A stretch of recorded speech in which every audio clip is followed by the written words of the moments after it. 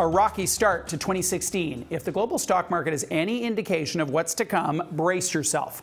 On the year's first day of trading, shares plunged in China, sending a tidal wave of selling from east to west.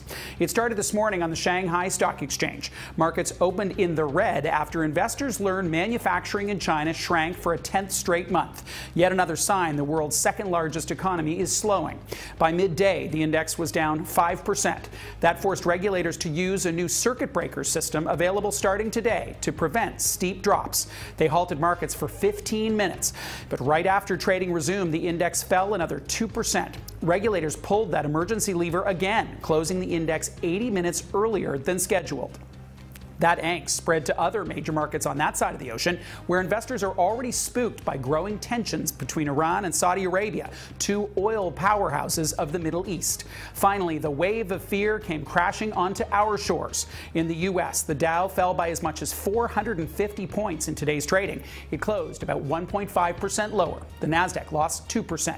And here in Canada, the Toronto Stock Exchange finished in the red, but not as deeply as U.S. markets. According to an old Wall Street saying, as January goes, so does the year. Here for some perspective is Don Reed, President and CEO of Franklin Templeton Investments. What did you make of this market decline?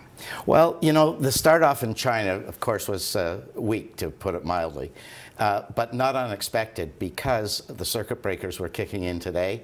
And in another 3 or 4 days, all those people, the insiders, who were stopped from trading in July of last year are allowed to trade again in their stocks. So you could have expected somewhat of a rocky beginning to the market. Do you think that the selling may continue, given that those restrictions will be lifted soon? I think that there's some possibility, but certainly the fundamentals of the market don't support the selling that's going on now. Why do you say that?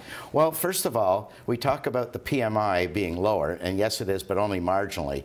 If you take a look at the service economy in China, it's showing tremendous growth and has shown positive growth for the last 16 months. Also, unemployment in China is at rock bottom levels because there's a shortage of labor. For every 114 jobs available in China, there are only 100 workers in the labor force that are able to fulfill these. So these underpinnings, to me, will support the consumer. So you're not inferring what so many are inferring, that China's demand is weakening? No, not at 7% growth, Bruce.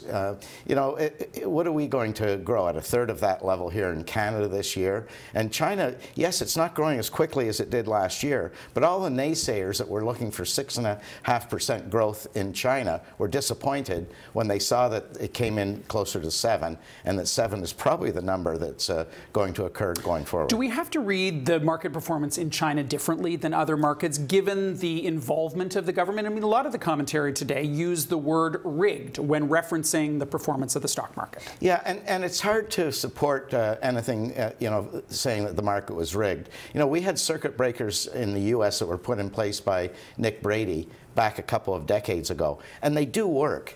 But this is the first experience that they've had in China with these, and as soon as the market was halted after the 5% decline, there were a bunch of people who were lined up and said, hey, I've got to get out of this market. But I think that's a short-term phenomenon. Through the lens of a Canadian investor focused on Canadian stocks, how did you interpret today's selling? I don't think it has anything to do with what's going on in Canada. For example, when we take a look at oil prices, which, by the way, ended the day lower, notwithstanding some of the other things going on in the geopolitical arena.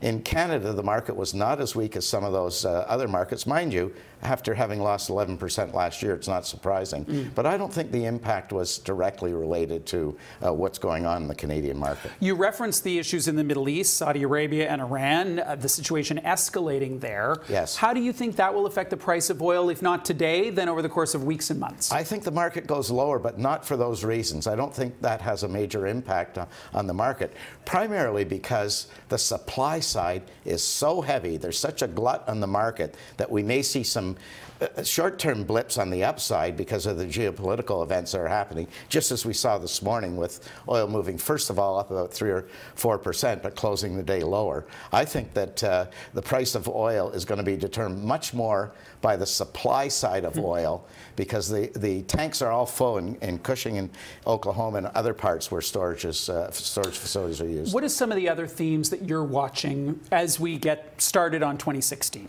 Well, I think first of all that the emerging markets we're probably going to see some growth in the emerging markets.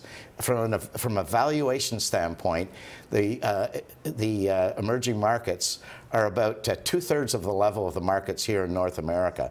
So there's some room to move there. And we're probably going to see some decent growth from those satellite countries around China, notwithstanding what a lot of the naysayers are saying. You've been around for many cycles, both up and down. How would you characterize your mood about this global sentiment?